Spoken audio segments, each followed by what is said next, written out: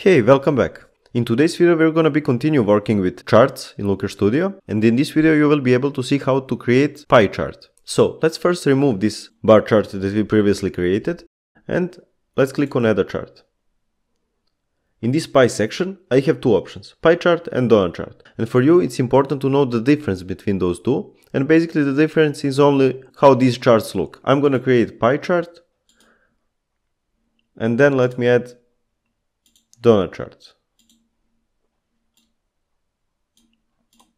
Okay, if I add the same value, so I will add region in this dimension box, and I'm gonna add sales in metric.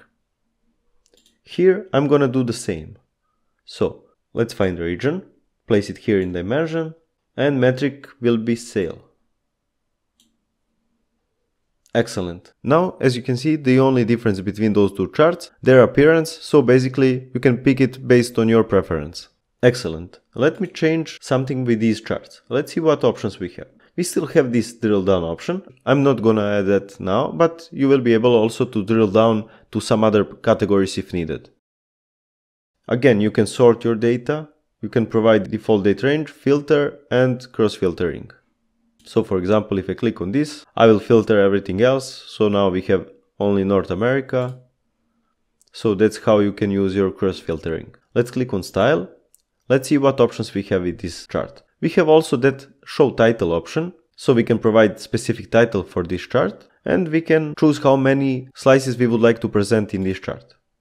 We have only 3, but if I click on 2, we will be able to see only 2 of them. Excellent. I'm gonna leave this as it was previously. And now let's see this color by option. Again, it's similar to what we had previously. If I click on single color, we can change it, slice order, and we can change by dimension values. You can manage it by changing colors here. Let's close this. And this is important option. Basically, as we previously did for some other charts, we can also change this chart to be donut chart. So if I provide something like that, we will be able again to create donut chart from the pie chart. So you have also that ability. You don't need to go to add a chart and then to choose donut chart. You can specifically change it here. Again, we have labels, legend, background and border, and basically that's everything that we previously covered for some other charts. Okay, with this I'm gonna conclude this video. Thank you for watching.